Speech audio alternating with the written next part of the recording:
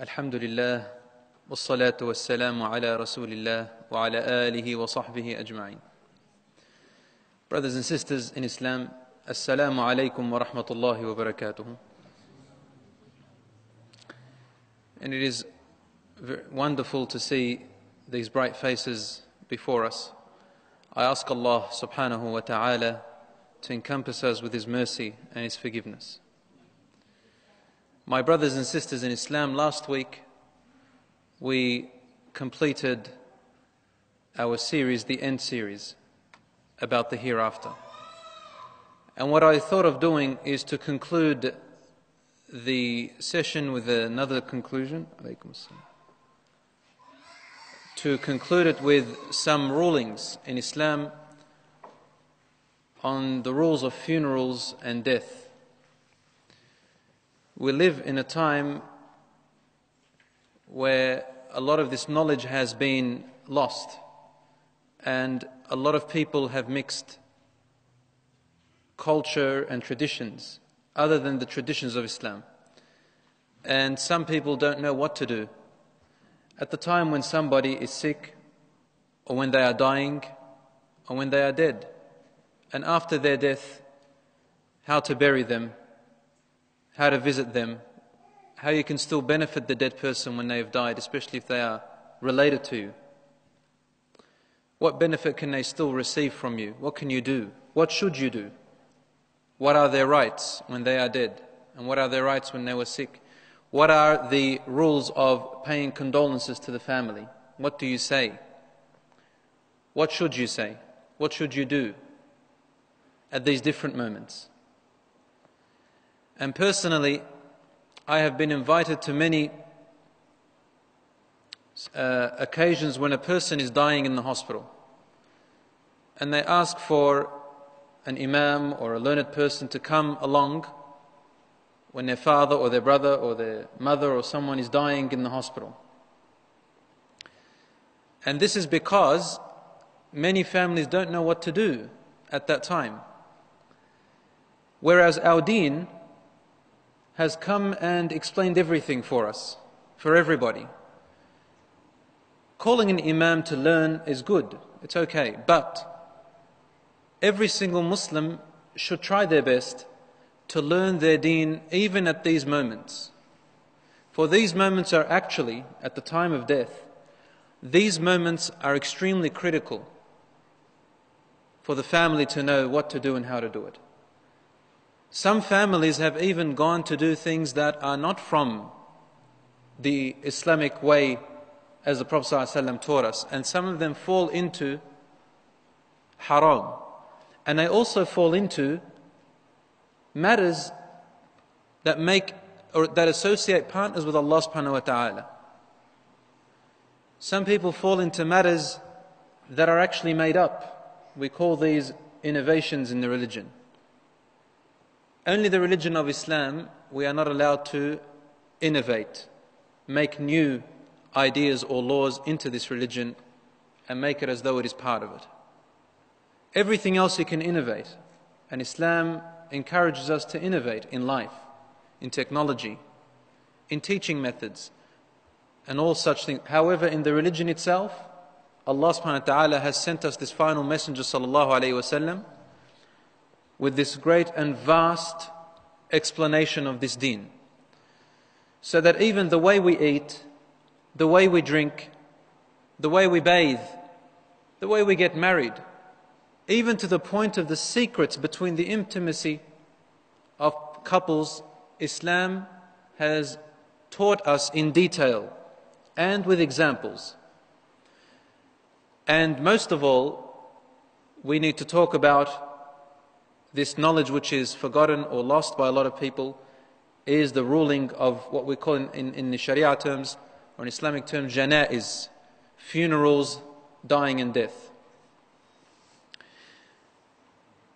And this religion, Islam, from Allah subhanahu wa ta'ala has come to us for the benefit of the humans and the benefit of the jinns and the benefit of all life, when you are living, when you are dying, and when you're dead. And so there are obligations upon us for the sick and the dead person, such as visiting the person when they are ill, especially at their deathbed. You don't know if it's their deathbed, but we're talking about severe illnesses that normally cause death. To the rights of the dead person, what we should say and do when they are dying. To the way we should prepare them for their grave, and to how we should bury them and stand around them. To paying off any debts that the dead person has left behind. To carrying out their will that they have also left behind. To look after their property that have left behind and distribute it among his or her family in accordance with the inheritance rules of the Quran and the Sunnah. To guard the children and take guardianship of them if no one else is there, or who else of the family. To seek forgiveness from people whom you know they have wronged or they have rights with, and to return their belongings on their behalf. Also, even their religion. If there are certain fara'id, compulsory acts that they have not been able to do, you can do them on their behalf, especially if you are family. What can you do on their behalf? What should you do on their behalf? So these are all very important. Us as a community, as a nation, as an ummah, that even at the time of death, there are these extraordinary rights. Imam Ibn al-Qayyim, rahmatullahi alayh, one of the great scholars of our past, he said, rahimahullah, about the sunnah of the Prophet ﷺ, وَكَانَ هَدْيُهُ صَلَّى اللَّهُ عَلَيْهِ وَسَلَّمَ فِي الْجَنَائِزِ أَكْمَلَ الْهَدِي مُخَالِفًا لِهَدْيِ سَائِرِ الْأُمَمِ. He said, the Prophet ﷺ's guidance in the times of funerals and death and dying has come to us in the most complete form, different to the rest of the nations who had ever come before. All the nations of all the prophets that came before, none had such detailed explanation and comprehensive descriptions about funeral, dying and death as our Prophet Muhammad ﷺ came to us with as the final messenger to all of humanity, to all of the world and the jinns. To even how to make dua, what to recite, and so on and so forth. In the beginning, the Prophet ﷺ began by advising us, the living. What does he advise the living? You will find that the advice to the living normally constitutes hope, but they concentrate on the fear as well. What is the fear? Not really fear as in scared, but more a warning, a preparation. And you will find the Prophet ﷺ in several situations, he would remind the people to remember death. Remember death. He used to say, مُرُّوا عَلَى الْقُبُورِ وَاعْلَمُوا أَنَّهَا سَتَكُونُ لَكُمْ مَسَاكِنَ. Go past the graveyards, go to the cemetery, visit the cemetery, for it reminds you of the hereafter. This is actually a mercy from the Prophet ﷺ to us, not something frightening. It is natural that a person is afraid of death. But for a believer, they use this fear and they use this reminder as a motivation, as a reminder to prepare ourselves for the hereafter, to keep us living with the hereafter in the back of our mind, so that we don't get deluded and lost in the matters of the world, of the dunya. And oh, how extremely magnetizing the dunya can be to a person. Wallahi, it can take over their whole mind, it'll take over the whole body, it can take over their whole heart, until a person no longer knows who they are anymore. Because Allah says in the Quran about those who follow it and let it consume them, Allah gives an example of them in the Quran saying, نَسُوا اللَّهَ فَأَنْسَاهُمْ أَنفُسَهُمْ. When they forgot Allah, they forgot themselves. When they forgot Allah, they forgot who they even are. I don't know if you understand what I'm saying here. If there had come a point in your life, or you know of somebody, where they just no longer know who they are anymore, and why they're here, what is their purpose, where are they going. So Allah tells us to remember the hereafter by remembering Allah, otherwise you'll forget who you are. نَسُوا اللَّهَ فَأَنْسَاهُمْ أَنفُسَهُمْ. They forgot Allah, so Allah made them forget themselves. In the way Allah has created the world, you forget Allah, then by that you'll forget yourself. And he said, sallallahu alayhi wa sallam, أَكْثِرُوا مِنْ ذِكْرِ هَذِمِ اللَّذَّاتِ. Try to mention a lot and remind each other a lot about the destroyer of all desires, the destroyer of all luxuries. This is how the Prophet ﷺ described death. This is the name he gave it. He called it هَاذِمْ اللَّذَّاتِ, the destroyer, the eraser of desires and luxuries. You see a person who is dying, they don't take anything with them. It's breathing. We would give up the whole world for our breathing, wouldn't we? Yes, we would. And that person at the time of death would give up everything so that they can live another minute, another hour. Allah says this in the Quran, that when death comes to them, those who have neglected their duties to Allah subhanahu wa ta'ala, قَالَ رَبِّ ارْجِعُونَ. He will say, "O my Lord, return me. أَعْمَلُ صَالِحًا غَيْرَ الَّذِي كُنَّ أَعْمَلُ رَبِّ ارْجِعُونَ. O my Lord, return me." I don't recall the rest of the ayah, but I do recall its meaning, and that is so that I may fix up and catch up what I have lost, what I delayed. But Allah says in the Quran, وَلَن يُؤَخِّرَ اللَّهُ نَفْسًا إِذَا جَاءَ أَجَلُهَا. Allah will never delay a single person's life once its time has come.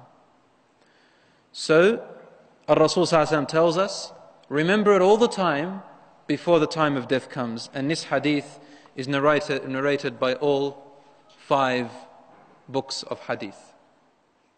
In At-Tirmidhi, عن Abdullah ibn Mas'ud radiyallahu anhu, he says that about the Prophet sallallahu alaihi wasallam, that he said, "Istahyu min Allahi haqq al-haya."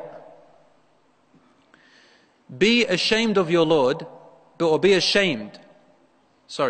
shy before your Lord, not ashamed, be shy before your Lord, in the true form that you must be shy from Him. He said, we asked the Messenger of Allah, Ya Rasulullah, we are already shy from our Lord, and alhamdulillah for that. But the Prophet ﷺ replied and he said, لَيْسَ ذَاكَ وَلَكِنَّ الْإِسْتِحْيَاءَ مِنَ اللَّهِ حَقَّ الْحَيَاءِ أن تحفظ الرأس وما وعى والبطن وما حوى وتذكر الموت والبلاء ومن أراد الآخرة ترك زينة الدنيا فمن فعل ذلك فقد استحيا من الله حق الحياء.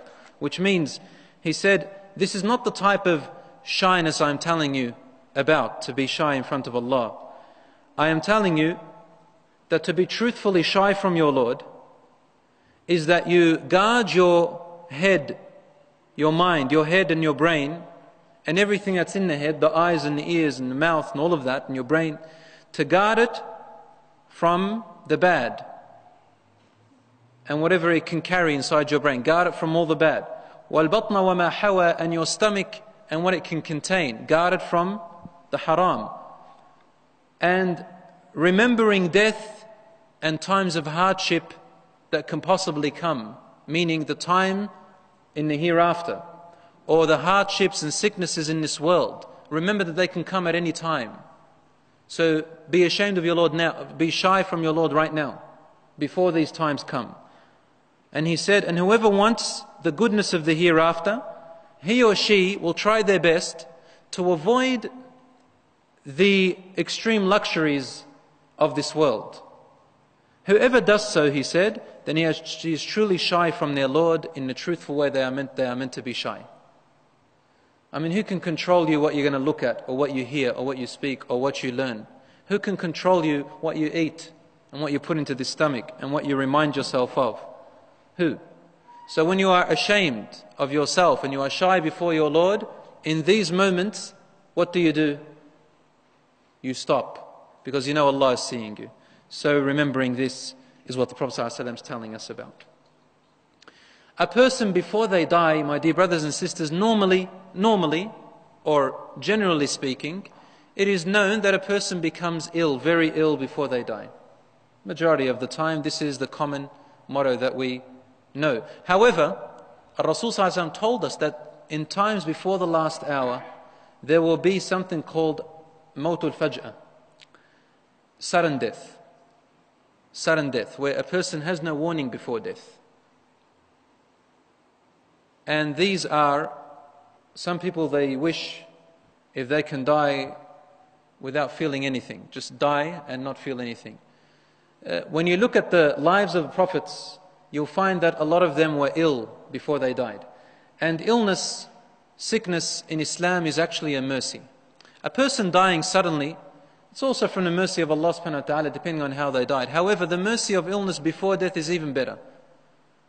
Why?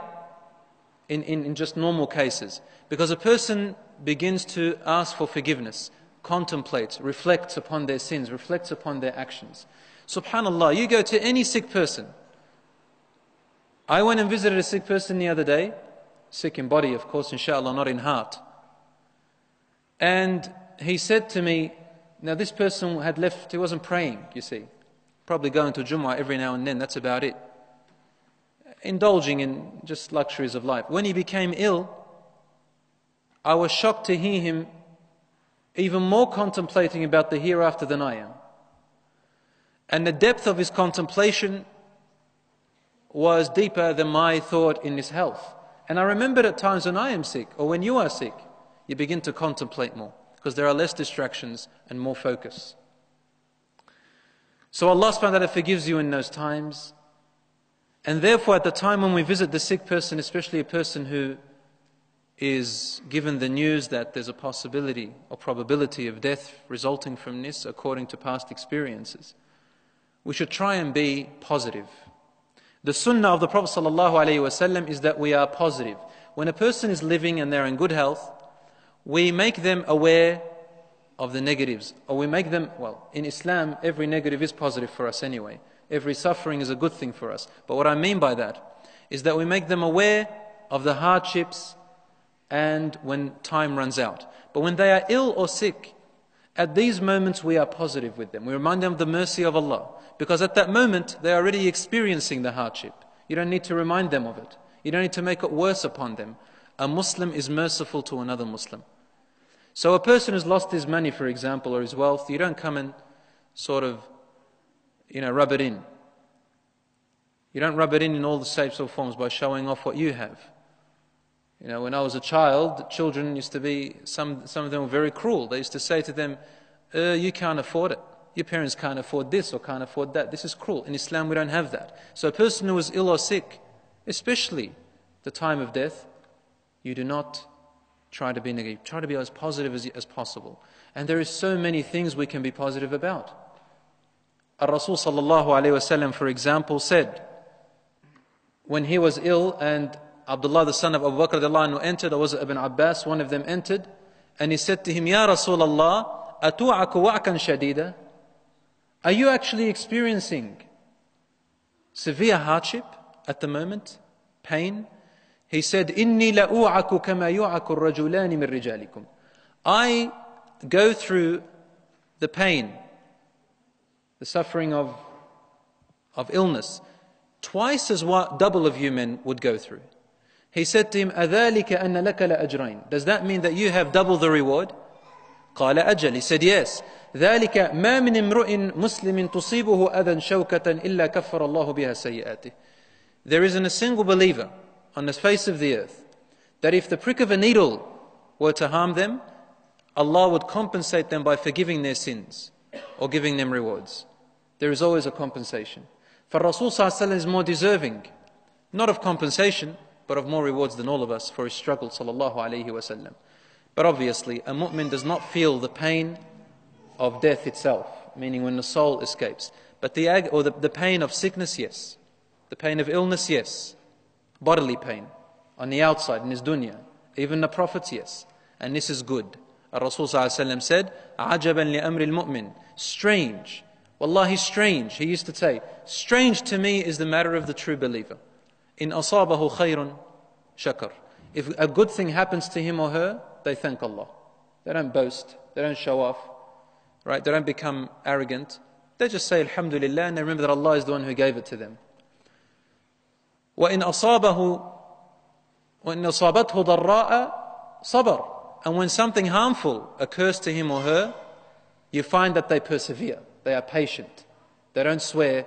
They don't blame Allah. They don't neglect their duties. They don't start to question their Lord, blame this person, lose their temper, and so on and so forth. They use it as a time for asking forgiveness, dua, and so on and so forth. And the Sahabas of the Prophet ﷺ used to interpret the verses in the Quran, فَفِرُّوا إِلَى اللَّهِ Run away to Allah, run away to Allah. They used to interpret in their life. Every time they had the opportunity, they would always try to run away from the losthood of this world to the security of Allah subhanahu wa ta'ala. Time of sicknesses and illnesses, they doubled their worship, they doubled their remembrance. Another thing to know is that there is nothing wrong with complaining to Allah subhanahu wa ta'ala at the time of illness. Complain to Allah, it does not negate your patience. Some people, they say to me, I don't want to complain. If I complain to my Lord about my sickness, it's as if I'm going against my Lord's decree. No, this is not necessarily true. It depends how you complain.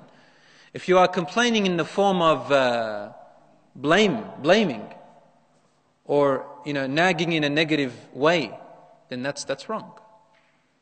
But complaining to Allah like this, Allahumma inni ashku ilayka da'fa quwwati, as the Prophet ﷺ used to say to Allah, Oh Allah, I complain only to you the weakness of myself, the weakness of my body, the weakness of my heart.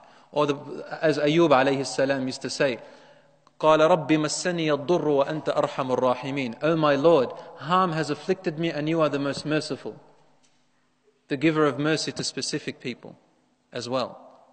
So this is the way you complain to Allah subhanahu wa ta'ala. Allah loves your complaint. Why? The complaining to Allah subhanahu wa ta'ala, in obviously with manners and etiquettes, as the prophets used to do it, is a form of you acknowledging that Allah subhanahu wa ta'ala is there for you.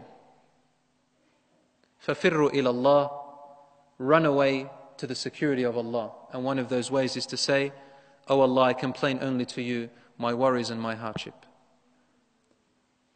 For harm does not come from Allah. And if harm does happen if suffering happens to a person, to a mu'min, that suffering in itself, we only take it in a good way. And therefore we run away to Allah in this suffering and say, Oh my Lord, forgive me in my suffering. Oh my Lord, assist me in my suffering. Oh my Lord, I complain to you my weakness, and so on and so forth. Another thing to know is to use medicine even when they say to you, there's no need to use medicine, put your trust in Allah or you have no hope.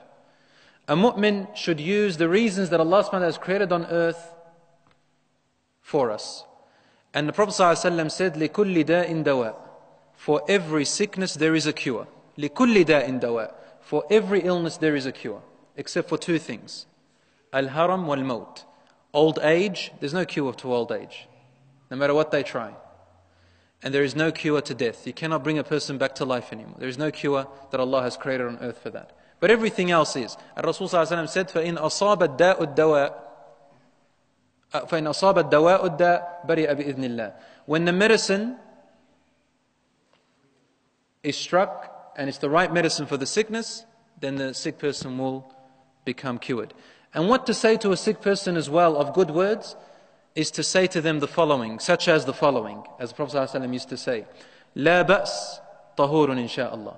Don't worry. This is a purification inshaAllah. Sometimes he used to say to the ill people, especially really ill people, Sometimes he would say a cure. This is a cure. And he wouldn't say insha'Allah at times. So he would tell you it is a cure without even saying the word insha'Allah. This means that to give them as though you are saying it definitely. But it's not about knowing the future. It's just something that you give the ill person hope in. So when you say to him or her, this is a cure. Obviously you know you are saying insha'Allah. This is in your heart.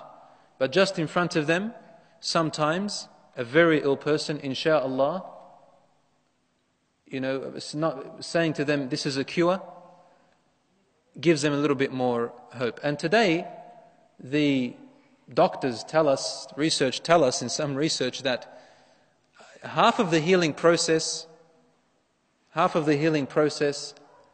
is the mental state of the ill person. When they are stress-free, it helps them in curing. One thing to remember, however, it is haram to seek things which Allah has made haram as medicine, such as alcohol. One of the important things for a person to do, whether they are dying or not, is to always update your will. Because the Prophet ﷺ said, ما حق امرئ مسلم له شيء يوصي به يبيت ليلتين إلا ووصيته مكتوبة عنده. He said, it is not right for any Muslim, or it is a must for every Muslim, that if there is something you need to leave as a will if you died the next day or you die immediately or later on, something you need to inform the people about, such as a debt or some kind of other will, then the Prophet ﷺ said, do not let 2 nights pass before you update it. 2 nights. So every Muslim must look at their will and update it every 2 nights, especially if there is something that they must leave behind, must inform. He said, don't delay it more than 2 nights, or inform someone to remind you. For there is a hadith of the Prophet ﷺ that a companion of the Prophet ﷺ died. And it was the habit of the Prophet ﷺ that when someone dies, he used to ask if he has or she has a debt upon them. Debts owing to people. And if they say yes, they had a debt, and obviously this person was able to pay the debt, and they didn't, or they didn't inform someone to carry it on their behalf, such as a will, and they did have someone to do so, but especially if they had the ability and they didn't pay that debt, Rasul ﷺ used to say, pray on your brother. And he used to walk away. So the companions would pray on him. Prophet ﷺ would tell him pray, obviously because he's still a mu'min. But he wouldn't pray, sallallahu alayhi wasallam. Something special, significant to the Prophet ﷺ. So this man, he died and he said, أَعَلَى أَخِيكُمْ دَيْنًا? Does your brother have a debt which he was owing and didn't pay? They said, yes, Ya Rasulullah. He had 10 dananir, 10 dinars, in those days currencies, a small amount. He said, Sallu ala akhikum, pray upon your brother. And he was about to walk away when one companion said, Ya Rasulullah, please pray on him, and I will carry the responsibility of fulfilling his debt. So the Prophet ﷺ prayed, and 1 week later, or the next day he said, أَقَضَيْتَ عَنْ أَخِيكَ دَيْنَ? Have you fulfilled his debt? He said, Ya Rasulullah, I got busy in the time. And he said, after a week he asked him again, أَقَضَيْتَ عَنْ أَخِيكَ دَيْنَ? Have you done it? He said, الآن يا رسول الله, I did now. And the Prophet ﷺ replied the following words for this man, الآن بردت عليه جلدته. Now his skin has cooled down. Now his skin has cooled down. This is a Sahih hadith. Now, this is a person who was able to pay or did not leave a will behind them when they were healthy and had the ability to do so.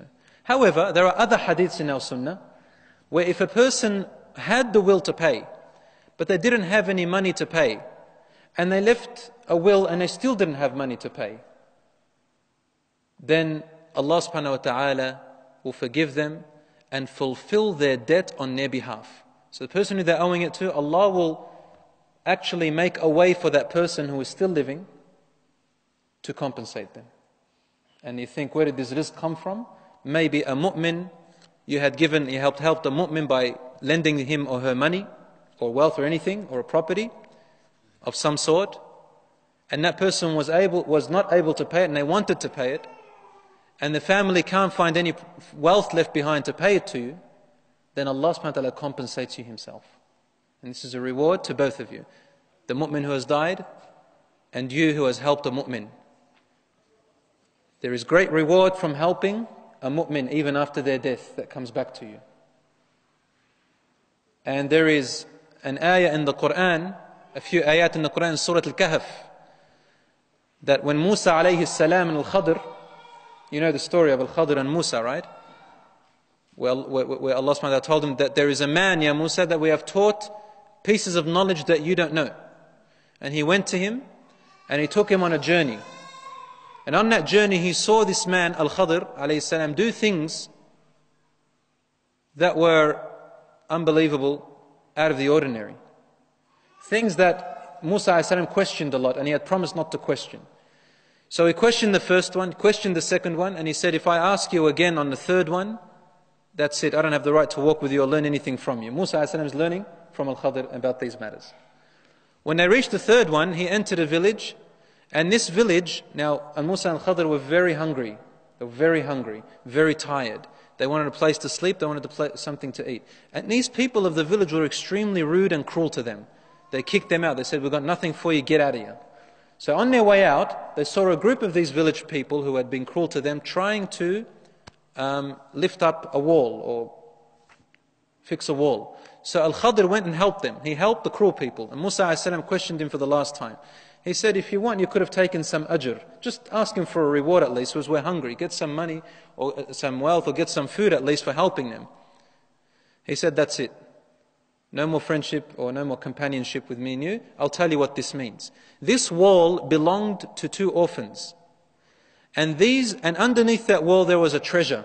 And the village people didn't know there was a treasure. If they'd known there was a treasure, they would have stolen the treasure from the orphans. See how cruel they were? So I wanted to help them to lift the wall so that when the orphans grow up and become adults, they are able to take the treasure and no one can take it from them. They can protect themselves, defend themselves. This is a mercy from your Lord for them. In the hadith of the Prophet ﷺ, it explained to us why. These orphans, it says that their seventh great-grandfather, seventh backwards great-grandfather was, and Al-Khadr says, وَكَانَ أَبُوهُمَا صَالِحًا. Their father was a righteous man. Rasul ﷺ says it was their seventh great-grandfather. In Arabic you say father to grandfather as well, or great-grandfathers. Their father was a righteous man. Because of their great seventh time grandfather, Allah subhanahu wa ta'ala looked after these orphans 7 generations later because of a dead person. And they were righteous as well, these orphans. So how much you can benefit from a mu'min when you help them when they have died as well. We have run out of time. هذا وصلى الله على نبينا محمد وعلى آله وصحبه أجمعين.